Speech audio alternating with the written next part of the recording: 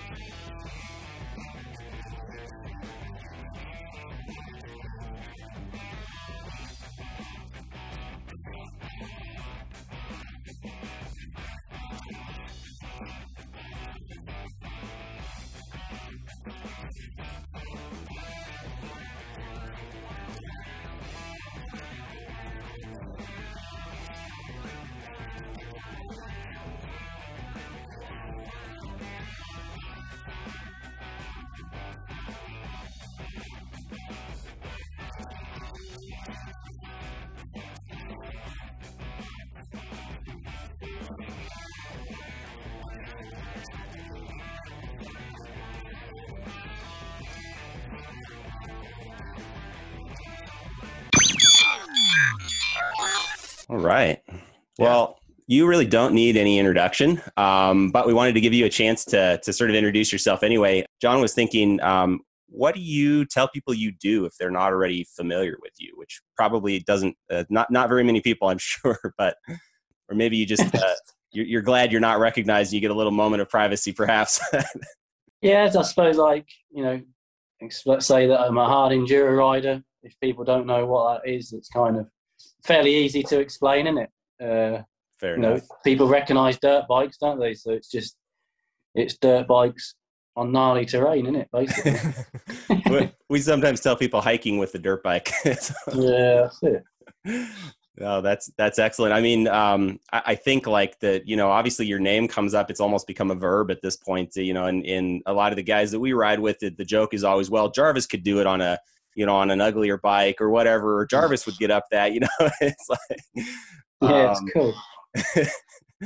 So I guess, tell us, I think probably the thing on everybody's mind is your injury at this point. I don't know if you want to share a little bit about how that went down and how you're feeling, how it's going. Yeah, it's no good time to have an injury, but this is probably one of the worst times to have an injury. But yeah, it's we'd had one round of the series, so I had a podium, and then Romaniacs, you know, was actually won the first day, so feeling good. And then it's fighting with Manny. We were kind of had quite a lead on everybody else, but it was getting towards the end of the second day, and Damo said, my mechanic said, you know, just follow him home. You know, you're way ahead of everybody else. And I'm like, yeah, but what if I can just get a little bit of time on him? You know what I mean? Well, you know, in that case.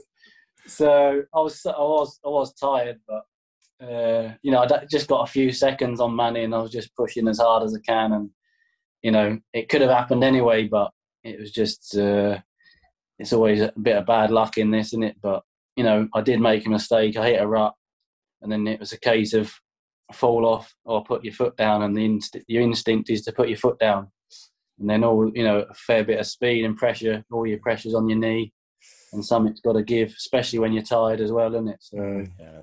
But I had my knee braces on to probably save something, but I think with the ACL, it's that kind of twisting is difficult to avoid when you get it on the exact perfect place. It's so easy to snap. Do you know how fast you were going when you hit? I mean, I'd slowed up a bit by the time I'd seen the rut. You know, it was a case of trying to avoid it and maybe, you know, get in trouble or try and hit it. But I couldn't quite see what was in the rut, and then it was a little bit deeper than I thought, and it tipped me off. But I'd probably slow it up quite a bit by the time I put my foot down. But maybe that's helpful. Yeah, one of them. Just try not to keep analysing it. You know, why did it happen? That's got to get on with it now. Not the thing you want to be talking about right now. Yeah, so we'll leave off with that question. Huh? Yeah. but that's how it goes, isn't it? Like I know I broke a toe several months back, late last year actually, and you know, it was the last mile of like, I don't know, 30 miles of single track, you know, and you're feeling good, but you're tired and you push a little too much, and that's when stuff sort of blows up on you. So yeah, I mean, everybody's gonna, I think, have an injury of some sort, aren't they? At some point. I've had a few years riding, haven't I? And I did my other knee 20 years ago. So kind of know a little bit what to expect. The Instagram pictures are pretty gnarly. The videos with the tubes and all that stuff. It looks like quite a process getting healed up from that. Yeah, that's it. It's just one of them. You can't really speed everything up massively. You can just do little bits to make sure do as much as you can. But the main thing is to make sure it's right at the end of the day. Just trying to. Are you able to walk around on it now, or is it still pretty tender? Walking good. It feels good, but they said like it's 7 weeks now, and they said I can't run or jog until 4 or 5 months. So when that kind of puts it into perspective. Yeah. Well, but you have the crutch push-ups and all the rest of it. Seems like you're staying at it. Yeah, I'm trying to keep the media thing going, but it's a little bit difficult. Fair enough. Yeah, I think trying to push content to Instagram on a regular basis can become a challenge if you're not riding. That's hard. Yeah, that's it. But, it's always look at the positives. It's a chance to have a little bit of a break and keep him busy enough with a few projects, the Jarvis race gear and the tours and stuff. So getting organised with that and the new website. So get my plug in there early. No, we'll give you a chance. We definitely actually want to hear about that. We have a space, so we'll get to that for sure. We have a long list of questions, and I actually just finished reading your book, which was excellent. I really enjoyed it. It was a great story, and just kind of learning how you got from your start to where you are now, and sort of rising to the top in more than one different sport. It was a great story. But if people want to read your book, I don't want to go over too much of what's in there, because they can buy your book. Huh? Yeah, buy the book. Just do that. But yeah, there's a lot of different things that I think we can touch on. I think one of the interesting things from on that point about you having kind of come to the top and first in trials and now enduro, it's I think one of the questions that needs to be asked is what advice do you have for people who are one, young and looking to get into the sport and become kind of the top of the game, and then also it's kind of a two-part question, because I think in our space, like, I didn't start riding until I was in my 20s, and I'm pushing 40. I'll be 40 next year, so not so far behind you, but yeah. I feel like a lot of the guys that we ride with are guys who they're into their careers, they can afford to buy a bike finally, and all the gear that comes along with it, they can make that investment, but they're just starting out. And so I kind of like, from both of those perspectives, like from an early perspective, somebody who's got their youth and enthusiasm, and somebody who's got all the enthusiasm but not their youth, kind of like what advice would you give kind of to those two groups of people? Yeah, you see it a lot, guys that have perhaps ridden bikes when they're younger, and then they go and have a career, family and all the rest of it, and then coming back into it. So probably the first thing to say is, make sure your fitness and stuff is good in it, to avoid injury as much as you can. Get back into it slowly in it, and fitness is a big part of it. And then just get the basics of the riding, on the schools and stuff. You've got to get the basics before you can progress. And if you get them really good, you'll progress a lot quicker once If you had to give me another chance to plug something, I've got an online training subscription coming on my website soon. That's an upcoming thing. Yeah, that's it. I've got videos ready. I did them, last year and stuff. So, just something. It's good to pass on the knowledge, and it's going to give me something to do while I'm injured as well. And very cool. I've done loads of schools around the world over the years, so it's kind of I've learned, how's best to teach people a little bit, and you just learn by experience. So it's good to pass on the knowledge, and maybe some younger riders as well, produce some next champions. We've got the Jarvis team as well. It's kind of try and give them the opportunity to progress to the pro level. Yeah, I've heard you talk about that in some of your other appearances, which sounds really interesting. I was going to ask you, throw out a couple of tips. You said get the basics right, but maybe we'll put a link down in the description, and we'll just get people to link over to your course, and they can get the whole thing that way. Do it right. Yeah. Cheers. I don't mind. It is a lot of it's clutch control. So unless you've got that clutch control, it's difficult to go on to harder stuff safely, because the first thing you do to save when you get in trouble is pull the clutch in it. So to get that. You know, it's better doing it in an easy way first. You know, make sure you're really confident, and then gradual progression. You've got to have the progression rather than going into real gnarly stuff and crashing and smashing your bike up. Or tearing your knee off, huh? Yeah, that's it.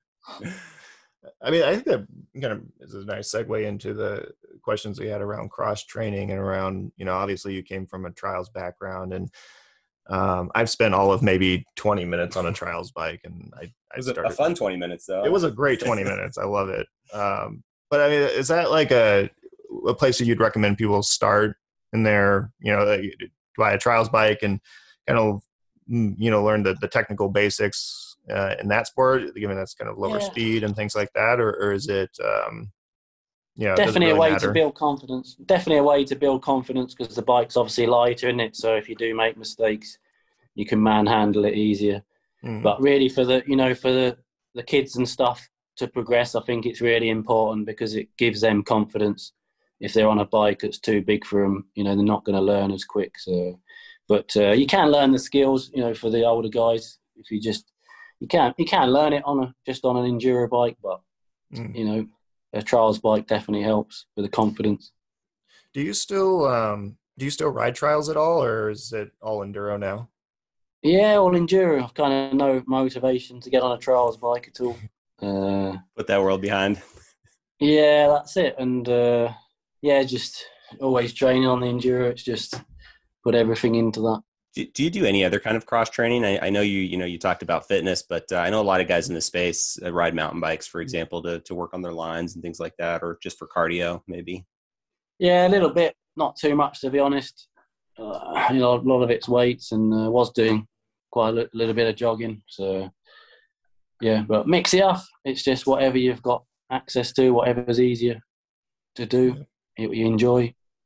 It's all round fitness. Sense. You know, the sport is so varied, isn't it? You've got to have the strength, lift the bike up, but you've got to have the stamina and all the rest of it as well. So, you know, when people ask me, I just say anything is good. You know what I mean? Whatever you've got time to do, it's gonna benefit you. But it depends on your body as well, doesn't it? Fair enough. Yeah. But you're making me feel better about it, because I've always kind of taken the approach that like riding's the real thing and everything else is kind of just to get me in shape. It doesn't really matter, you know. He keeps trying to get me into riding mountain bikes, which I feel like I probably should do. It's good. Like, it's good for your lines and it's good for your legs. I don't know, but I'm terrible on the mountain bike. So yeah, I was curious about the, you know, and I feel like you mentioned this somewhere in your book, but you were talking about coming from trials and getting into the enduro space. Obviously, enduro is a lot faster of a sport. Like that transition from, you know, the slow kind of technical grind all the way up to like where you're at now. It's like I watch some of your GoPro videos, and you know you're hustling. It's like it's ridiculous. I don't know. Yeah, I can't.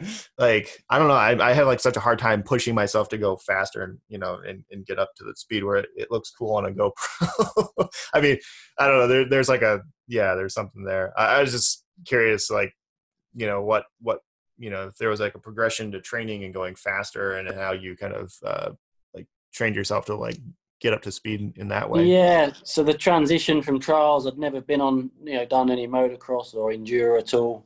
It was literally, you know, starting from scratch on a different bike. So the technical stuff was easy, you know, pop over a log or whatever, no problem. But take me to a motocross track back then, and I just looked like an idiot. I didn't know what to do. You know, it was just a big learning curve. And then, you know, I was never going to be the fastest, but I just got to a certain pace where, you know, it was going to help me. You know, you don't have to be the best around a motocross track, but you did need a certain amount of speed, you know, hitting ruts and sand especially in trial. You just don't get that same feeling hitting sandy stuff. So, you know, a bit to learn there, but it was good. It was good fun trying to learn that, and just you know, made mistakes, had crashes, but just even now I can just do enough. You know, on the speed stuff, it's fast. And I'm always going to lose a little bit of time on that to some of the other guys. You know, the younger riders now, they're so fast around a motocross track as well. So, you know, it's difficult, you know, to compete a little bit on a faster race. Do you spend any time, or have you spent any time doing any motocross stuff? I have to ask because we're based in Southern California, and that's like the big sport here is motocross. Not that a lot of it. Yeah. We ride I actually been on the track like once, but yeah, have you spent any time doing any motocross training or anything like that? More early on, just to get that transition of to the faster riding. But now not so much. I kind of just put all my effort into the gnarly stuff, really. I just know I can only get to a certain speed and a certain speed that I want to get to around a motocross track. There's always that risk in there pushing the limits, I think, around there at my age. But I can do okay, but I just kind of put everything into where I can win races, and it's the gnarly stuff. Yeah. It makes that stuff look good too. So how much time can you really make up, passing guys in the gnarly sections? I feel, I'm obviously nowhere as fast as you are, but like, I think John and I both catch up time when we get into the rocky stuff, and that's kind of where we've spent more time, but we lose so much in the faster stuff that it's hard to make it back up. Yeah, that's it. I mean, the younger riders now, they're good at everything, aren't they? So there's no real weaknesses even in the gnarly stuff. I don't have that big advantage like I did 6-7 years ago. But just use that experience. It's all about a little bit of experience. If you get your lines right, if you can walk the track before, having that vision for the lines, and then it's using your technique to hit the lines. That brings up another question that I had is, you've talked about these guys are getting better. Is it that the sport's getting more aggressive, more extreme? Is it extreme enduro is more extreme than it used to be, or the guys are just better, the bikes are better? What's going on there? Yeah, some of the races are really pushing the limits, aren't they, of the gnarly stuff? But at the end of the day, the sport's becoming more professional. More money involved, more riders. It's becoming bigger, isn't it? So yeah, the riders, it's just more professional. So it's just more that you have more people in it with training and financial backing, whatever the resources to kind of get better at it. Is that? Yeah, that's it. And the differences between the riders become smaller. There's no massive gaps in the results. But it's good to see. I remember the one year it was Ursberg. We got up like 3:00 in the morning and watched it. It was the year that you guys all finished together because they had that last section at the very end, and you guys all crossed the line together. Is that like a kind of a learning experience, I guess, for the people who are laying out the tracks to realize that maybe there are some limits for what you guys can do in the context of trying to finish a race and not just carrying your bike with some backpack straps up a mountain?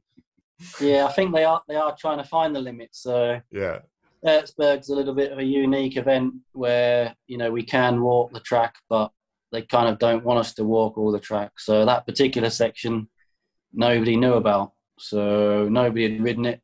Not one even a line coming down it or anything. So normally if you're doing a race, you'd probably ride up it at least once, wouldn't you, just to see. But just to test it. Somebody's got to test it, right? Yeah, so it was completely new. We didn't pick another line or know what we were doing, and the bike just sat there and it wasn't going anywhere. So once the riders have bunched up, it becomes a little bit awkward. It's like, what are you going to do? So. Well, how would you for race organizers, how are they going to pre-run a race and have the skill of you and some of the other top riders? I'm assuming nobody in the testing setup is going to be able to ride quite like you would. So how will they know if it's there's enough riders out there now that a lot of people can just push up a section like that.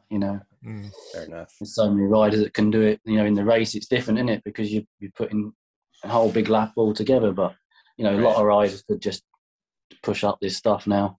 Well, so that kind of brings us to another section of questions that we had.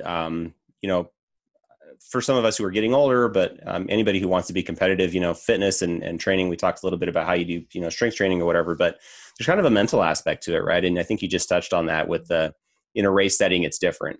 We haven't done a whole lot of competitive events ourselves, but they do have a different feel and a lot more stress and pressure. And any tips or tricks for how you deal with the mental side of that game? Do your preparation. If you're prepared good, you're going to be mentally good, aren't you? You've done everything you can. And then in the race, it's a case of staying focused on the track in front of you, not what's around you, what's going to happen, might happen. Well, it's funny that question.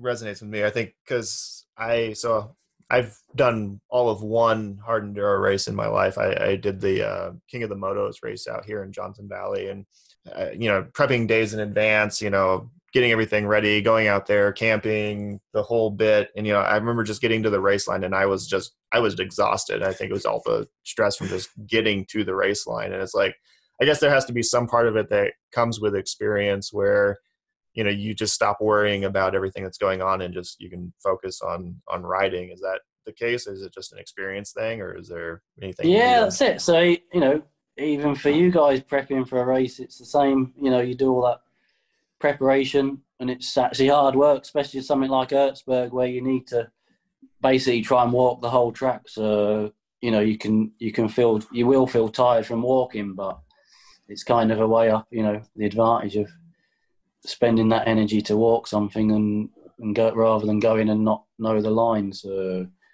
But other races you just turn up and ride, which is better, less stressful, less work.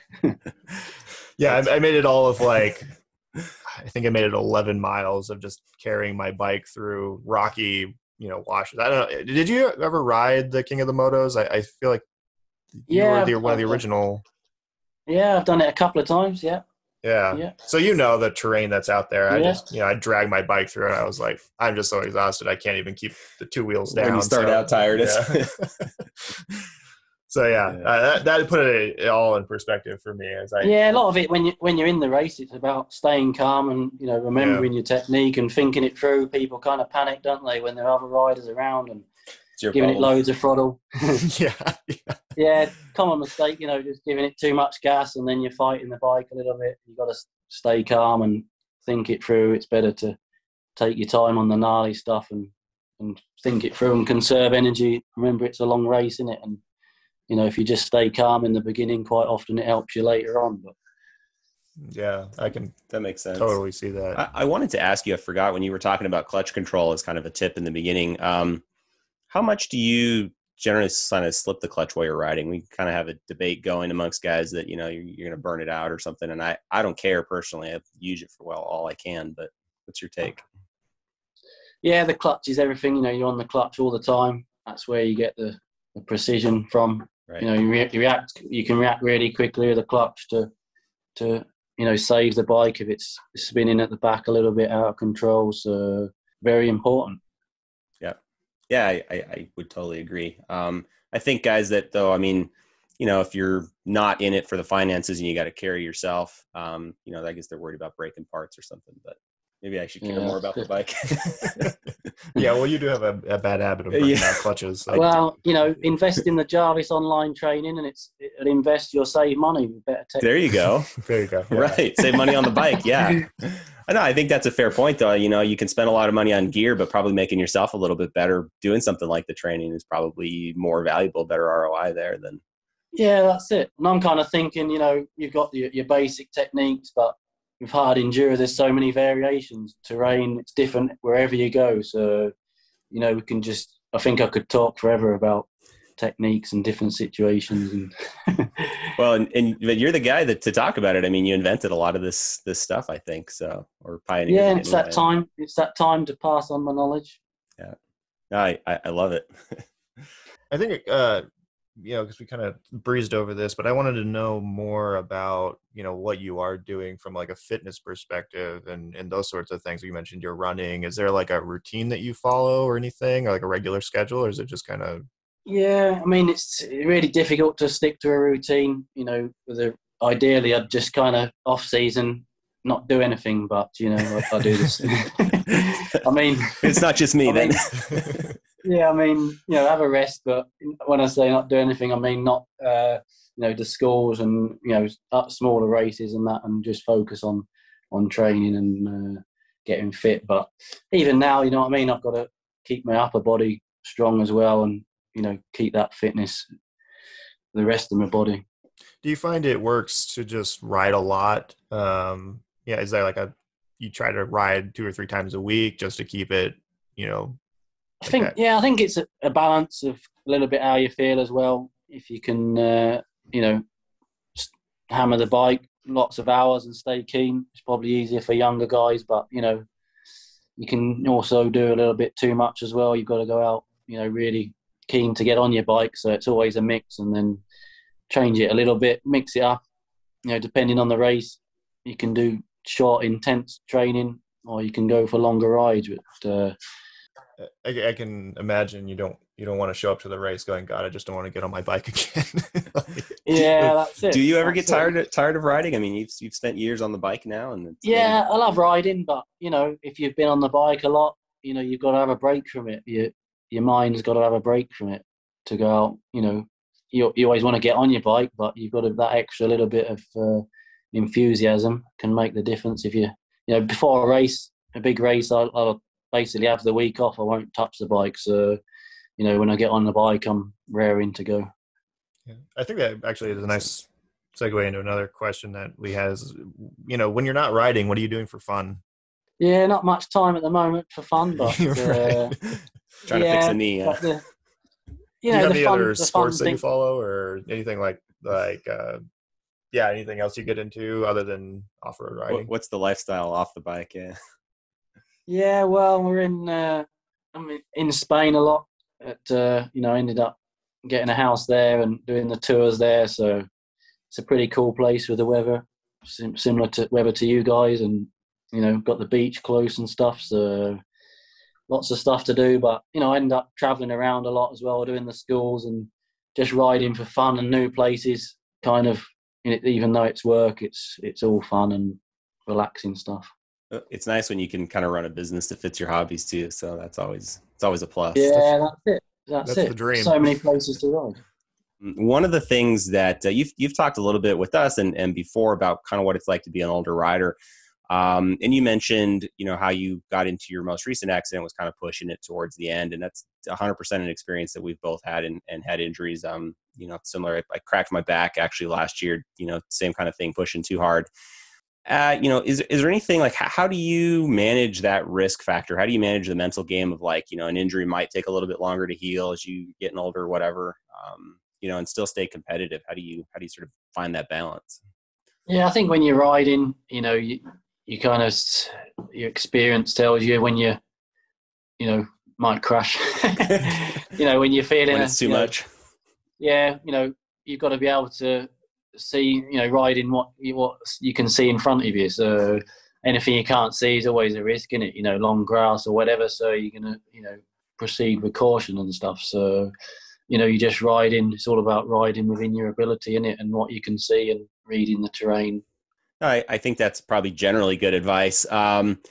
Do you find, you're still winning races, so I'm guessing you're not riding any slower, but do you rely more on experience as you've sort of gotten more experience to rely on, if that makes sense? Yeah, definitely. Obviously, you use your experience, not just when you're in the race, but, all the preparation and training and all the rest of it. So, but it becomes more important to manage your training as you get older, doesn't it? Because you've got to rest more and stuff, and, day after day after day, you're probably not going to do it like when you were 20. Right. Yeah, you don't have as much sort of body to throw into it, I guess, or to sacrifice to it. Yeah, more the recovery, I think. Where you're going to have more aches and pains and stuff, but recovery is harder, I find, as you get older. That makes sense. A lot of the guys that we ride with, some of the fastest guys that we know are late 50s, early 60s, and just I don't think they push as hard as we might, but they have that sort of trail experience and they know how to keep pace without making it as much work as we do. Yeah, that's it. Ride efficiently. Yeah. Make less mistakes. Right. And at the end, the time's going to be good at the end. I think mistakes probably a big key there. Every mistake you make ends up costing a whole lot of time and energy and sort of gets you off your mental game. And I'm assuming that's a big deal. Yeah, that's it. It comes with experience, doesn't it? You naturally make less mistakes, I think, more riding you've done. Yeah, no, that totally makes sense. One of the things that I'm curious about is, so there's a local ride here. It's not a big race or anything, but it's called the Big Bear Trail Ride. Actually, you're wearing the shirt for it today. Oh, yeah. Yes, I am. And it's a 210-ish mile ride, right? And we did it this last year. We've done it the year before. and we dropped out. I think the first year we tried it at like 130 miles, and last year we did it was like 145 or something like that. And it's like, not that the 10 hours on the bike at that point too. Yeah. So it's I mean, we're just like exhausted, dehydrated. There's just nothing left in the tank, and I'm wondering, like, at that point, it's got to be like this mental game, just a willingness to push through and finish. Yeah. And I'm just like wondering how you develop like that kind of mental toughness, the grit to push through day after day. Like I'm thinking like Romaniacs, you're doing 4 days, 100 miles a day, or however much it is, and it's like, when you get up on day 4, and you've got another 100 miles to do, like what's pushing you through that last bit? Yeah, that's it. I mean, it comes down to the mental aspect, like you say. So, but that's kind of why we do this sport, isn't it? Overcoming that mental challenge and that feeling of getting to the end, isn't it? Keeping going, not giving up. So you have to want to. That's it. So we just need to grow. Yeah, that's it. Yeah. It's, at the end of the day, it's how much you want it, isn't it? If your body can only take so much, but you've got to find the limit of what it can take, isn't it? But your event sounds gnarly. 10 hours of anything's not going to be easy, is it? I mean, I think we just we need to want it more badly. I don't know what else there is to say. I mean, stop quitting. Just describe your feeling out of 10. How much were you? Just nothing left, or pretty close. But dehydration, you can't. If you're dehydrated, there's no point. You're not going anywhere. So if you've made that mistake, it's not going to be down to how much you want it.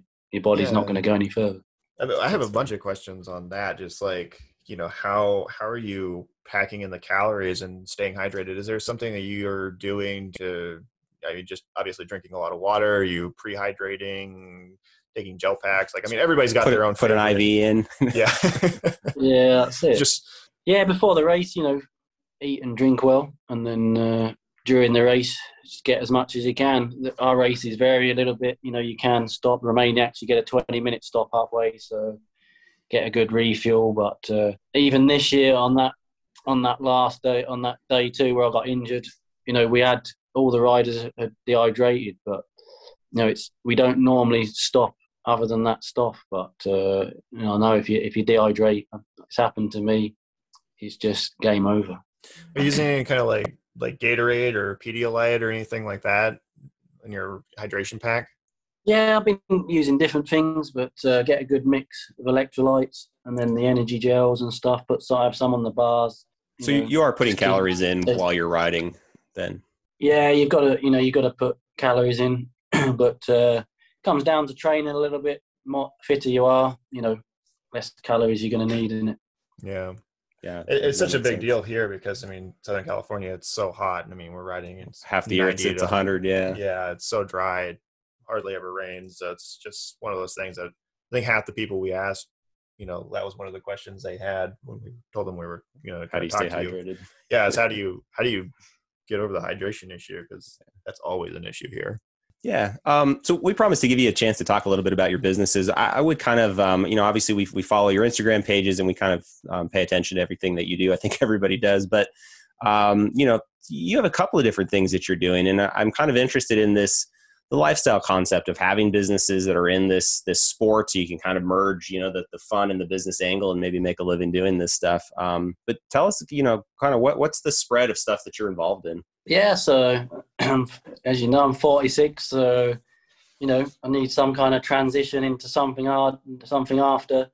It's difficult just to stop riding it, and I've not made enough money just to retire either. not like the basketball players that just quit. Yeah, that's it. It's a small sport. It's not millions involved, so but carry on something, keep my name in the sport, help the young riders.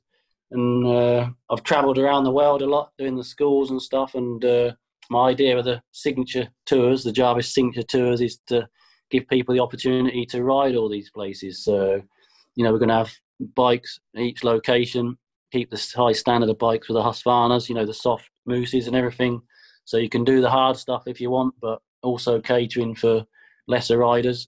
People sometimes just want to go and have fun as well, or a mix of everything. So experience these countries, good riding, and that's the plan. It's 8 locations now, I think. So keep building on that, and it's some people, new guys, but a lot of the places guys I've met over the years. So what's the structure of those? So these 8 places, obviously you can't be in all 8 all the time. So you've got kind of a similar setup. Is it like franchised out? That's it. So it's a franchise type thing. So I'll go to these places when I can. Mm-hmm. There's a tour with me, and then when I'm not there, we have replacement trainers, tour guides that can do that little bit of teaching. They're good enough level to teach the guys, and good bikes, good guides, and carry it on like that. How much of it is training versus sort of just going out for a ride, or is that people have options when they sign up? Yeah, it can be flexible, but always try and have a good mix of fun riding, experience the country is the first thing, and then learn a few skills as well, and then some real challenges if you want it. I think that's definitely something that's on our bucket list. I'll have to get out and do one of these rides. You also have the Instagram channel around the Jarvis signature gear, I think it's called, something like that. So what's the story there? The Jarvis race gear. So right. It's kind of, we're starting with the Jarvis replica stuff, looking like the factory rider. Hopefully build it from there, build the range up, but kind of all fits in. Keep the Jarvis brand going that way, and the idea is to all help fund the Jarvis team as well with the young riders. Keep the Jarvis team going at the hard enduros in the future. I didn't realize that you were. So I mean, I kind of figured this sort of build a business for towards retirement or something like that, but I didn't realize you were also helping to fund the team. Yeah, that's it. So it runs. We did it this year. Runs alongside the factory team with selected young riders, but it's low budget at the moment. We're starting from nothing, but the biggest thing I can offer the young guys is my experience and training, so they can come to my place in Spain, do the training,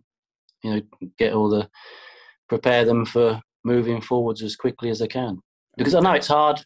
I've been there, for that step from amateur, they're there and they're in their van, they're working hard, but they probably, don't know exactly the process to get to a factory rider or a pro rider or just to improve. So, it's a big step now. It's probably getting bigger as it gets more professional. The young amateur riders trying to make it as a pro, it's a big step. Yeah. Do you have any plans to bring like one of the Jarvis signature tours to the United States anywhere, or is that? Yeah, definitely. So start in California, and then we'll show up. Yeah. Yeah, that's it. So, if you got any ideas, anyone out there, just apply on the website, and we're open to options, and consider. Just has to be cool riding and a good experience. Experience the country and stuff as well. Well, we got plenty of that. Yeah. We've got some terrain out here that's pretty interesting. Yeah, so we'll have to throw a link to that down in the description too, so everybody can go check that out and maybe drive some. Yeah, see, I've done a bit of riding out there, so I know it's cool stuff. And you've got the weather for it, the climate, haven't you? So that's come during the winter, and if you catch one of our very rare rain days, then it can be really good. Yeah, that's it. It's the same in Spain. So yeah, a lot of people in the winter, they want to escape, don't they? Get a bit of sunshine and riding as well. So yeah, it's perfect. And then I guess the last piece, or that we're aware of anyway, if it's sort of your business empire, we'll call it, is you're doing quite well on Instagram, and that's been sort of impressive to watch. We've been following you for quite a long time there, and sort of explosive growth recently. But how do you, it doesn't look like you carry a GoPro during the races. So how do you find content? What's your sort of strategy for how do you run the channel? Yeah, we do put the GoPros on. It's a little bit tricky now. We're not allowed to use them on the helmet, so it's not quite as good position. So we need a solution for that. But I don't know. The content kind of just pops into my head, just random stuff. I don't know. Like crushing your shed. Yeah, that definitely helped. That kind of spiraled. It started with a few hops on the grass, didn't it? And then it just kind of had to take it a step further every time. But were you looking to get rid of the shed anyway? Is that the Well, that's it. I did a deal with the missus to But I was expecting to get over the shed. I thought it had a bit of a chance, but I don't think it did. No, I think it turned out better this way, though. Everybody loved that stuff. I think it resonated so well because everybody's stuck at home, during COVID, and Right. you're out there riding around your shed. It's like, yes, that's what I want to be doing. It was it was that madness of being trapped in your house, right? And we all want to take our bikes and crush the roof. Yeah, that's it. So one positive of COVID got me more followers. Yeah, it's been kind of an interesting time. Actually, that'd be an interesting. How has that impacted the race scene, and is it coming back? And what's your experience there? Yeah, it's still a little bit tricky with the travel, but it's we can all do the traveling. We just have to go through the process. So, did that impact your ability to run tours, and are those back up to speed? Yeah, gradually, it has obviously impacted it, but it's all open for business. So like I say, a little bit tricky to travel, but it can be done. So people are just starting to move a little bit more. So fingers crossed. Yeah. It's nice to see things opening back up. We're excited for that. So yeah, that's it, isn't it? This is kind of a random question, but it kind of just popped into my head. I've always wondered how the logistics of it work. With you're traveling all over the world to do these events. You're racing, and obviously you got to set up and do everything. How you're just relying on the logistics team to get your bike there and set up and everything. It's like, how did you manage that kind of early on before you had the Husqvarna backbone to help you guys out in the whole race scene and everything? Yeah, that's going back a few years. I've been factory rider for a bit, so they can take care of that now. But most of the races were in Europe, weren't they? And then when I did the ones in the US, just borrow a standard bike. But for the first 5 years, 5-6 years, I just rode a standard bike anyway in the main races. So it didn't matter. I could jump on any bike as long as it was in good condition and go and race it. Just do the tires, nooses, and go. That's what everybody always says about you anyway, right? Anybody starts complaining about their bike out on a ride, the answer is always Jarvis could handle it. He'd be fine. So. I can't tell you how many times that's been the comment, man. right? You're not allowed to complain about a bike, yeah. But that brings an interesting question, actually, that I was thinking about earlier. Is how different is your bike these days? Compared to like John here at King of the Motos a couple of years ago, got passed by Cody Webb that. Flying by, and Cody Webb and Manuel Luttenbichler are right on each other's tail, and I'm sitting off to the side of the trail, dying, gasping for breath, and they're lapping me. And there's a distinct difference between the bikes that from my perspective, the ones that they're riding and the stock bike that I'm riding. I guess that's the question: is just how different are the bikes from the? How much does it matter? Yeah, that's it. It's becoming more competitive, so them little changes, can make the difference, but they are literally little changes. Do you know what I mean? They're not massively different, so we don't have a lot of expensive stuff on. It's more settings, suspension settings, mapping settings, stuff like that. It's not hugely different. And then, interesting. Yeah. You've mentioned, we've heard you talk before on a podcast about starting to do more testing with the factory or with the engineers. What does that look like or feel like? Is that kind of as boring as it sounds? You go run a lap and come back and they tune something, or? Yeah, it depends what they've got. They might have something new that's actually a good step forwards, but mostly it's just small. We just, before the beginning of the season, just all the team gets together and we have a good testing session with suspension and engine settings and stuff. But nothing massively different. I guess that's good to hear for some of us who are on a budget.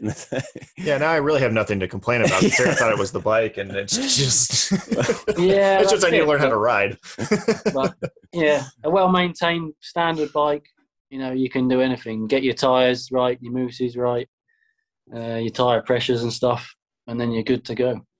You mentioned mooses a couple of times. Have you ever run tubeless? Obviously mooses have more sort of durability for a race setting, but any thoughts on tubeless and how they stack up against a moose? Yeah, we just use the mooses. There's no risk of obviously puncturing. You can't have that risk in a race. And then, there's no science to it. We mess around a little bit, different mooses and stuff, drill a few holes and all the rest of it. But with the moose as well, you can have it flat and it absorbs the impact on the rim as well. So Right.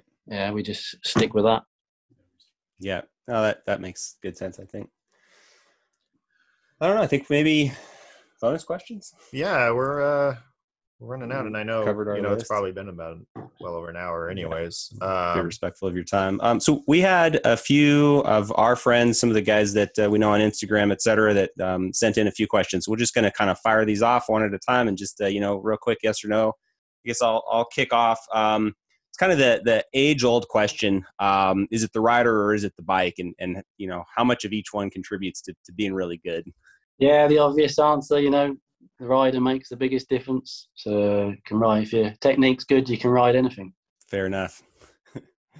So we asked Devin at Broken Enduro. Well, he asked the question about, what do you do with heat exhaustion? And I think that came out of the last, it was that Big Bear Trail ride. He was, we saw him right before he dipped out, and he was just like completely dead. Is there anything you can do to come back from heat exhaustion? Or obviously stay hydrated, try to stay as cool as you can. But like when you're riding in hot weather, is there more than just being hydrated? Is there anything you can do to fight off the heat exhaustion?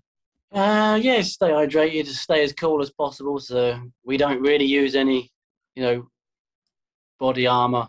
So, if you've got all that body armor on in a hot day, you're probably more likely to cook. Yeah, that makes sense. Yeah, you got to weigh up, the safety aspect, obviously, but it's dangerous overheating as well, isn't it? So if it's a way up, just take a bit of that body armor off and get a bit of air flowing through. I think I would panic without the gear on, probably. Yeah, he's the big gear guy. I've come off too many times. Yeah, he took a chip out of his spine a year ago, a little less than a year ago now. So with the armor on, with the spine protector on. So I think it probably saved me. So I'm going to stay in it. But you'll take the dehydration. Yeah.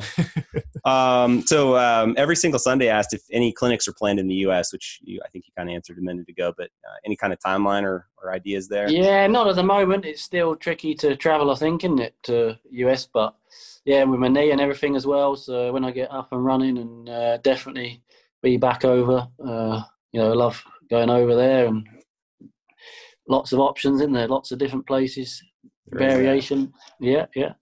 Lots of crazy people. Yes, that too. We have a few of those. We're looking forward to that. Geomoto. Yeah, Geomoto. He asked if you ever rebuilt your shed, which I think you answered. Yeah, we've not. I kind of got a new shed, but it's not put up yet. My idea was to get a new one, stronger one, and then do it again properly. So this is product testing for them. See if you can ride tough shed in there. Yeah, that's it. Celine Laflame asked if you do anything in particular to recover after a big race. I'd just sleep it off maybe, but yeah, I think it's important to get the food down quickly after a race, and then just relax and rehydrate, massage, whatever you can get. Sounds good. That does sound good. Yeah. And the last one, American Dirt Rider asked if you had any childhood moto heroes, and he also asked about whether or not you enjoy working on the bikes, or if you just leave that all to the mechanics. Yeah, that's it. Growing up obviously in the trials world, so I had the world champions at the time were all my heroes, and so I learned from them. I was inspired by them, and then coming into enduro, probably looked up to some of the top guys then as well. At the time, Niter was the man, so kind of looked up to what he was doing, got inspiration for that, and then but working on the bike, try to avoid it if I can. Has that always been the case, or is that like now because you can? I mean, yeah, when I was younger, I did quite a lot of maintenance on my own bikes, even for the the events and stuff. So, but now just I don't really like it. I can change a filter if I have to, but no, fair enough. That makes sense. I think that's about all the questions that we had for you. Again, immensely appreciate you taking the time to chat with us. We will absolutely put all the links to all your tours, et cetera, that we discussed down in the description. Try to push some people that direction. highly recommend everybody check out your book as well and follow you on Instagram. It's always a good time. Hopefully you'll crush the next shed as impressively as the first one. Yeah, that's it. Cool, guys. Thanks. Yeah. Yeah, cheers. Great. Thanks, Thank you. son. We just talked to Graham Jarvis. Dude.